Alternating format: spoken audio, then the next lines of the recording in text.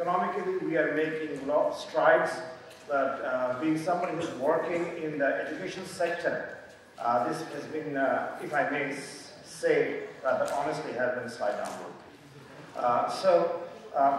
Can any one of you can identify what this picture, this painting tries to evaluate? Anybody in the crowd?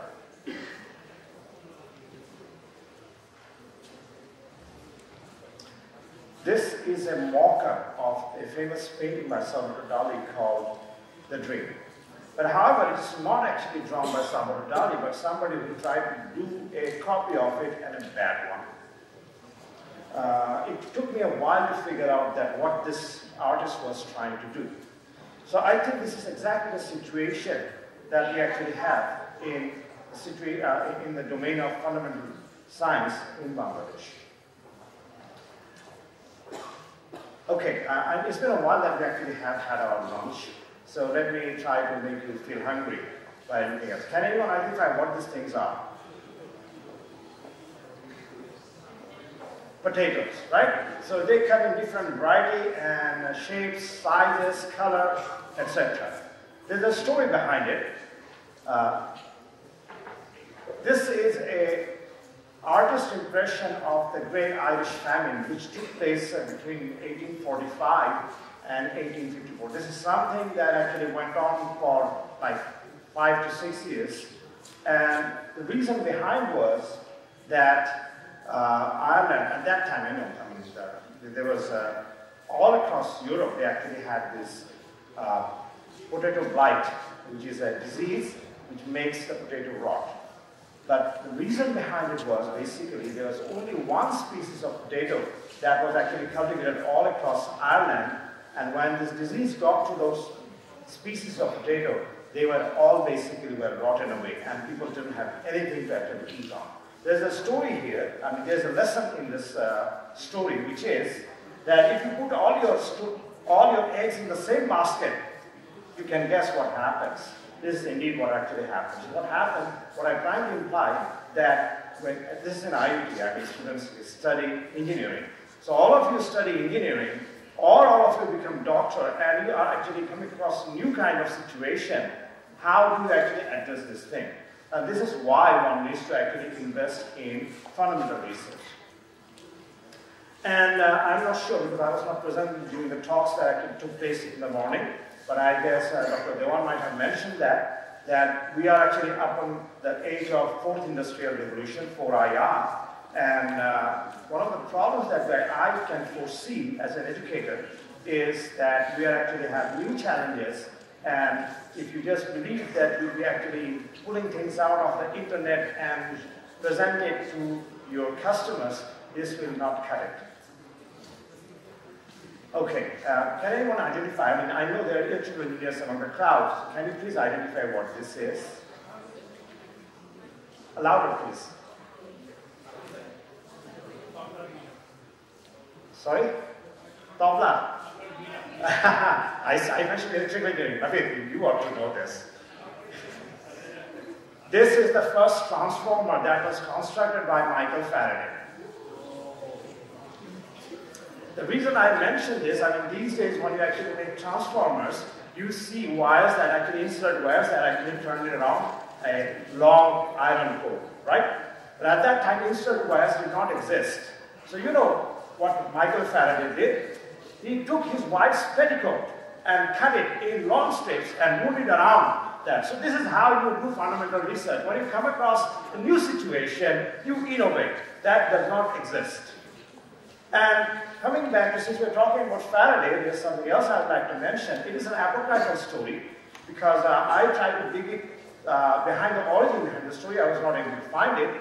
But the story goes, when Gladstone was the exchequer of the Chancellor of the Exchequer, Faraday had applied for certain grants.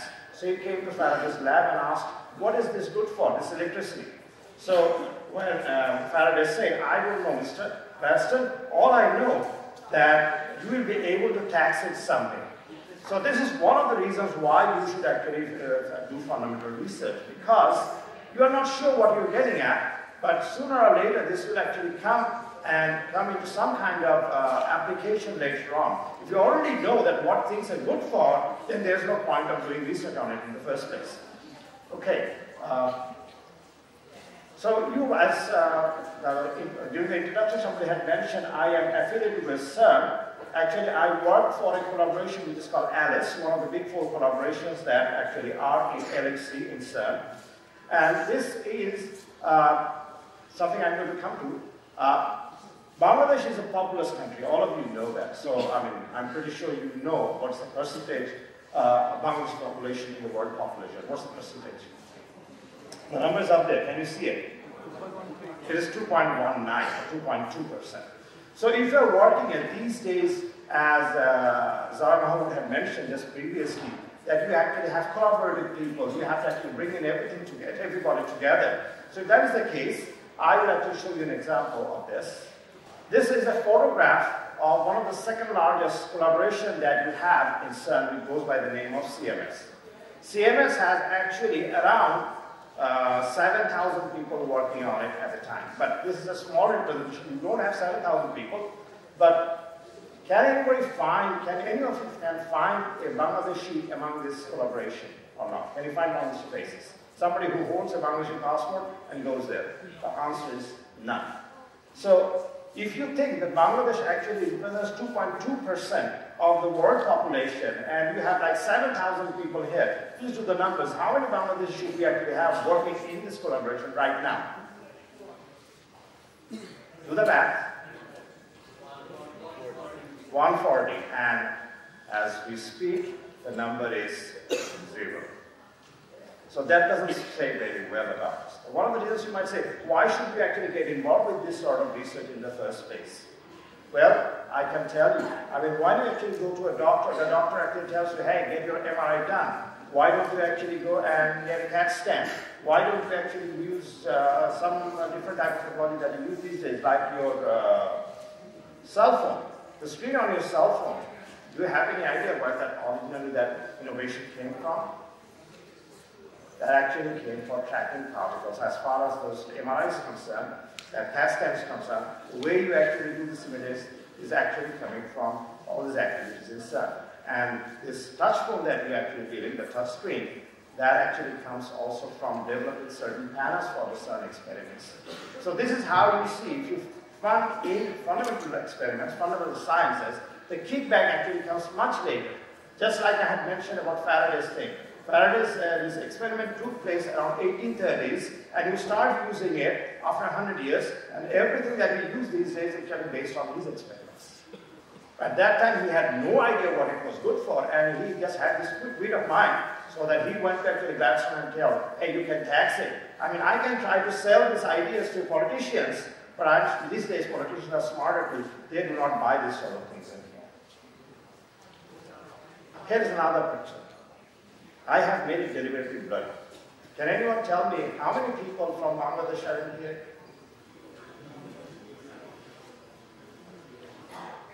Looks like Bangladesh people, right? Look at the background.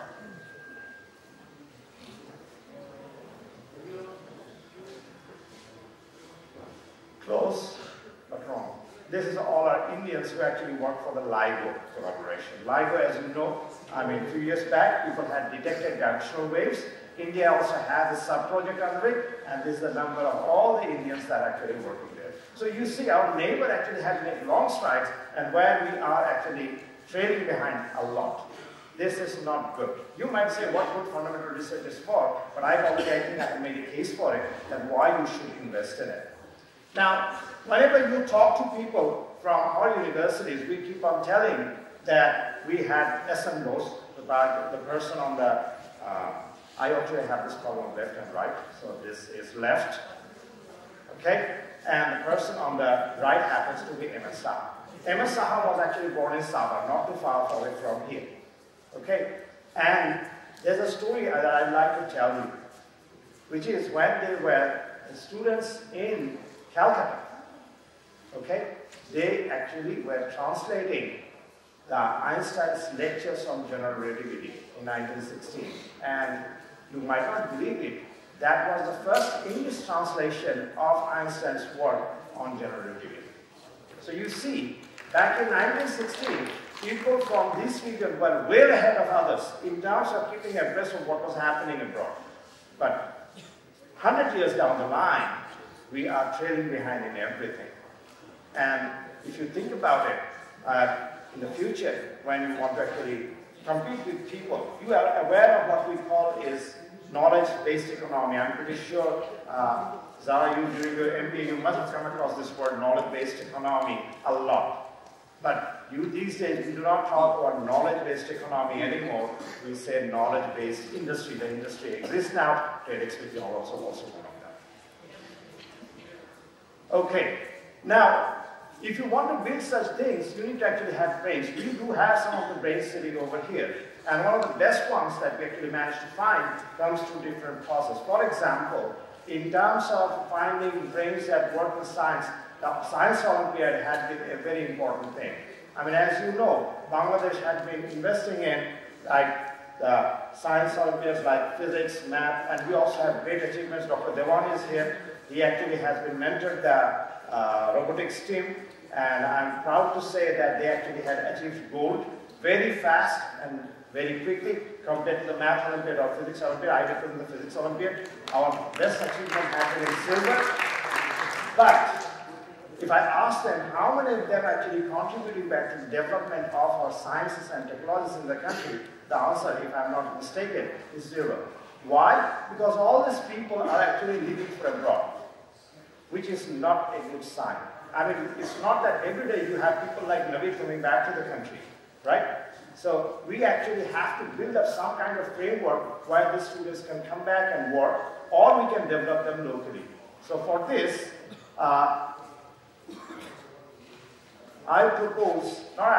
we actually have an idea, which is we should, just like in India, just like in Pakistan, we should actually have some framework where the people with this kind of background can be put in together. So I actually present this by this picture of a cauldron.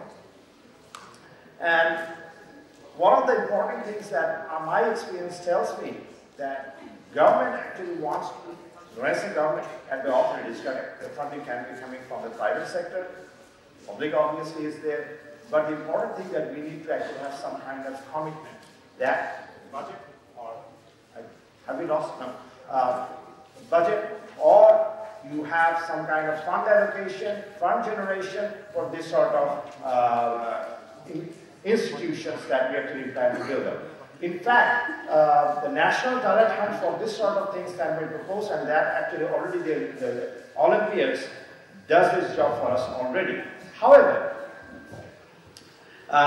we get the students in the Olympiad state, but after that what happens, we do not keep track of them because most of them actually end up going abroad. But it's not that all of them have. I am pretty sure there are people over here in IUT who actually have been past participants in each of these science Olympiads. And such exactly the same sort of framework actually exists in our sports. Because if you think about it, the under-19 team, the under-23 team, these sort of teams, where they actually get trained. They get trained from BKSP. I mean, for example, Mushfiqur Rahim, then Saqib al-Hassan, all these people actually were alumnus, if I may use the word, of BKSP. But such analogous institution doesn't exist for training people. You might say the universities exist, but as you know, universities are not keeping up with the pace of what the developments is taking place abroad. I mean, in my state, if you were to ask me that what picture do you have when you talk about these institutions, the picture I have in mind is Brontosaurus. Because Brontosaurus are big, but they are slow moving. What we need in a fast changing time, we need our institutions to be just like velociraptors. Small, fast, quick, and efficient. And the most important missing piece, because this is something was in the pipeline with the work with some friends of mine. You might be aware of Mahmoud Mujumdar, who's actually in BRAC. We had actually been thinking that we should actually set up an institution where something like similar to like TIFA or like ICTS, which exists in India, such setup could be made. However, the important thing is you need to have resident mentors, teachers who reside over there and look after this case. Unless we take this step very soon we will be staring at a desert as far as the fundamental research is concerned. There are, among the speakers here, and also I'm pretty sure the attendees, there are people who are have affiliations with funding agencies, private, public, whatever. But I think it's a very high time that you start thinking also funding in fundamental research, because you will reap your benefits, not now, I can guarantee after 20 years you will reap the benefits. Thank you.